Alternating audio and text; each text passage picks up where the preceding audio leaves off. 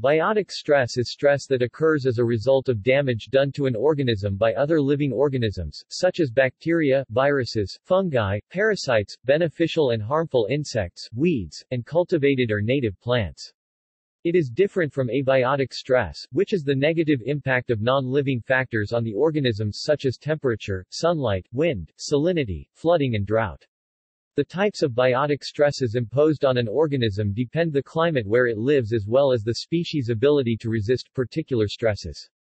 Biotic stress remains a broadly defined term and those who study it face many challenges, such as the greater difficulty in controlling biotic stresses in an experimental context compared to abiotic stress. The damage caused by these various living and non-living agents can appear very similar. Even with close observation, accurate diagnosis can be difficult. For example, browning of leaves on an oak tree caused by drought stress may appear similar to leaf browning caused by oak wilt, a serious vascular disease caused by a fungus, or the browning caused by anthracnose, a fairly minor leaf disease. Agriculture.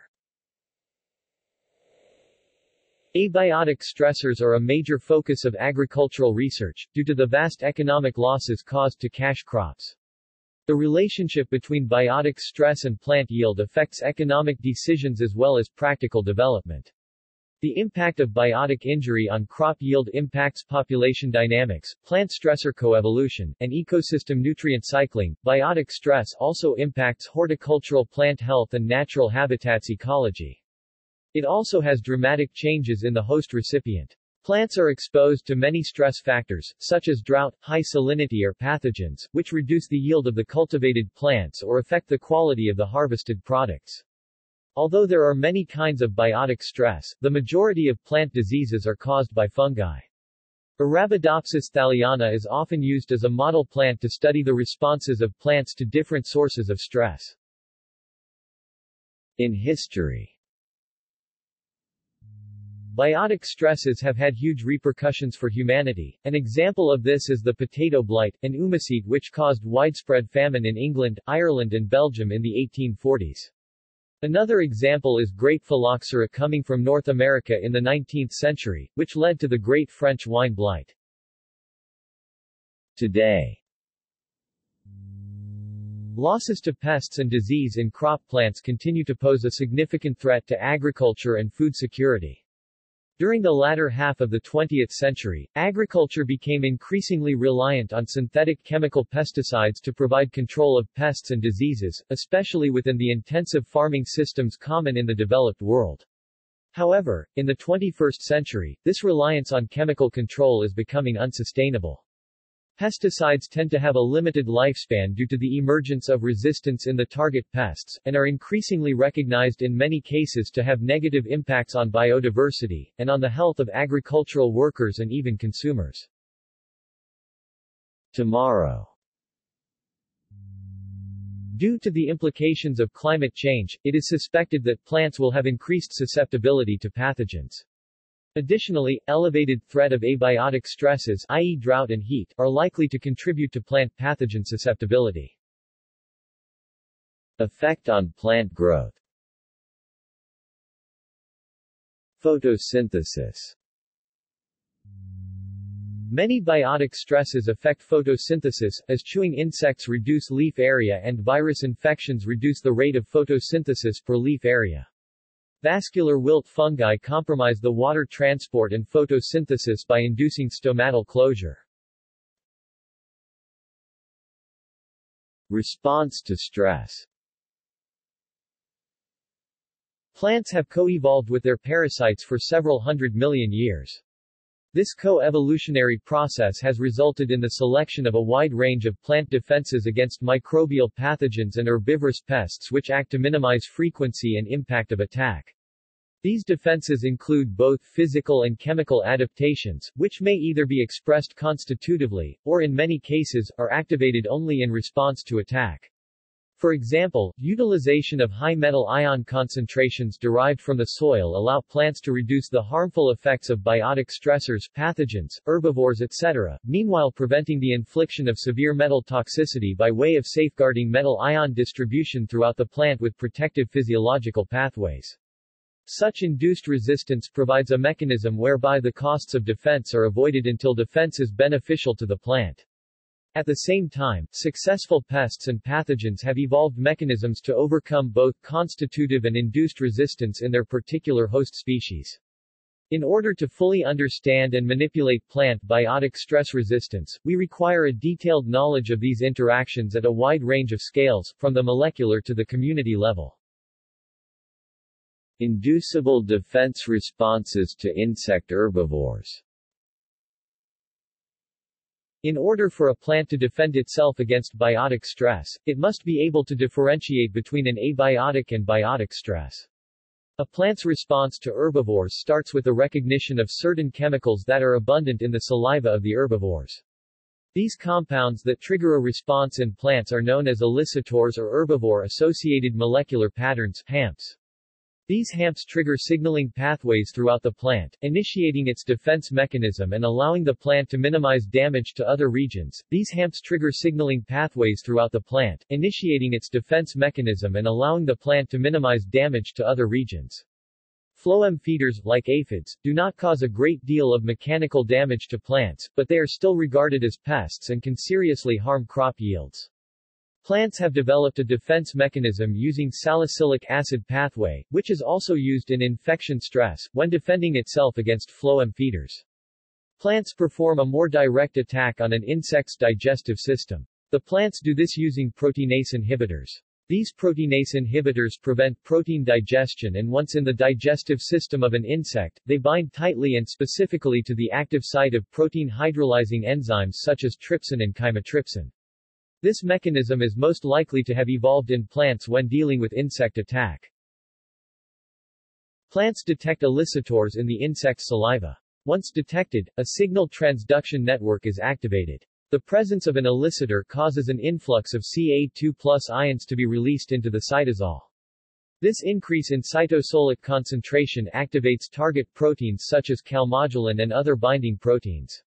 Downstream targets, such as phosphorylation and transcriptional activation of stimulus-specific responses, are turned on by Ca2+ dependent protein kinases. In Arabidopsis, overexpression of the 1-Arachidinar calmodulin binding transcriptional regulator leads to inhibitor of herbivore activity. The role of calcium ions in this signal transduction network is therefore important. Calcium ions also play a large role in activating a plant's defensive response. When fatty acid amides are present in insect saliva, the mitogen-activated protein kinases (MAPKs) are activated.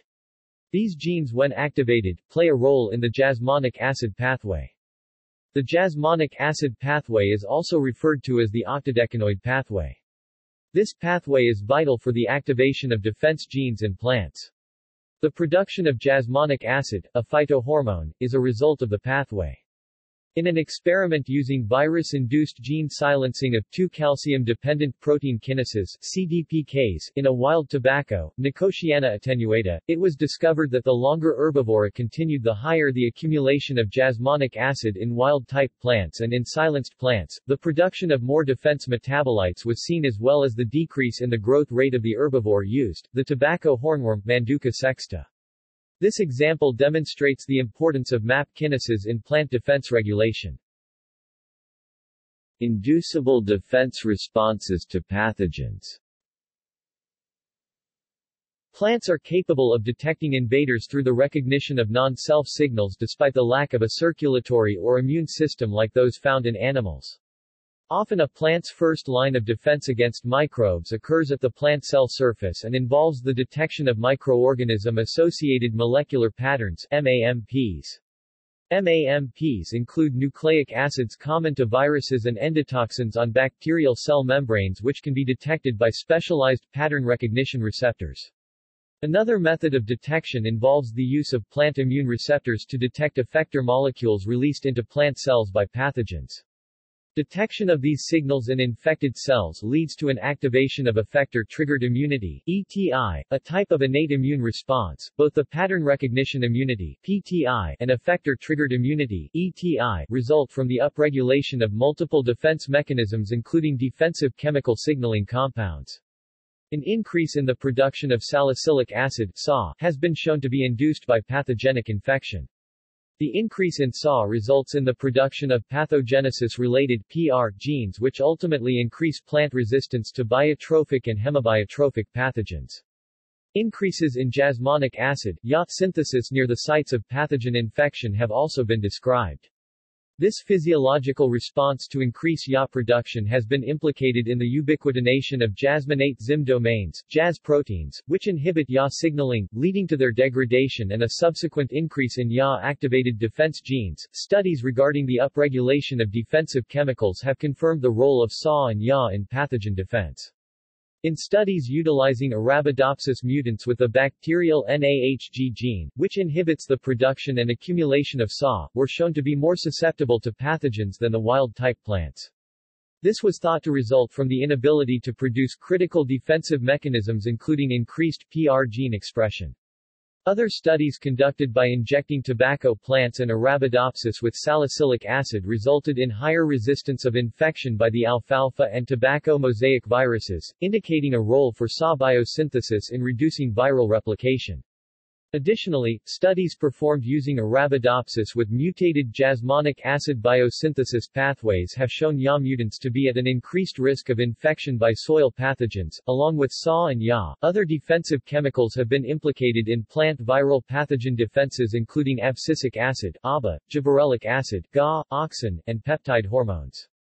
The use of hormones and innate immunity presents parallels between animal and plant defenses, though pattern-triggered immunity is thought to have arisen independently in each.